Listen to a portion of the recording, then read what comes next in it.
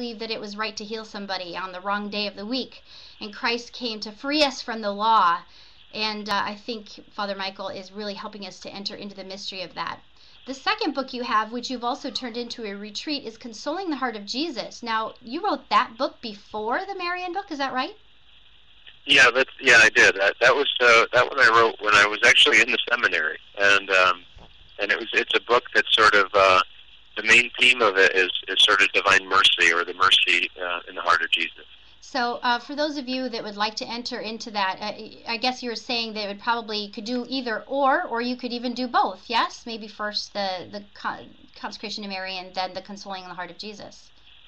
Yeah, what I usually recommend for people is if they start out with 33 Days to Morning Glory, the book on the Marian consecration, because as we mentioned, with Mother Teresa and Blessed John Paul II, that Mary's whole role is help us to discover divine mercy. Yes. The mercy of God, and that love of God for us in the midst of our sinfulness and our brokenness. And so I recommend that they first do the consecration so that they have Mary praying even more powerfully for them to discover that mystery of mercy. And then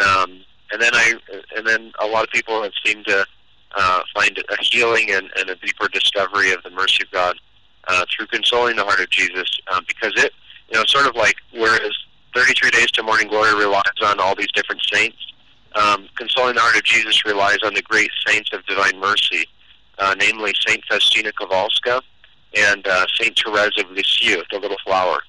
And what it is it's actually a do-it-yourself retreat.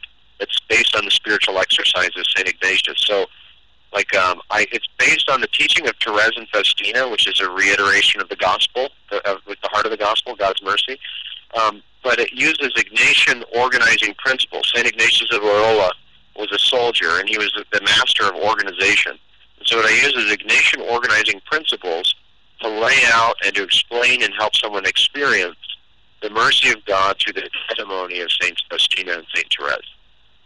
Wow, wasn't that part of some of the consecrations that were done actually for the St. Louis de Montfort formula? Wasn't there, usually it was preceded by an Ignatian retreat for persons to start kind of getting in touch with what God was maybe speaking or saying to them? Or it seems to me I came across something saying that was one of the suggestions when entering even into St. Louis de Montfort's teachings. That may be true, because one of the unique things about Ignatian retreats and St. Ignatius's retreat, the spiritual exercises, is that it's received more than 600 statements of papal approbation. In other words, more than 600 times popes have been like, "This is awesome." And they basically said, "This is the best retreat the church has to offer."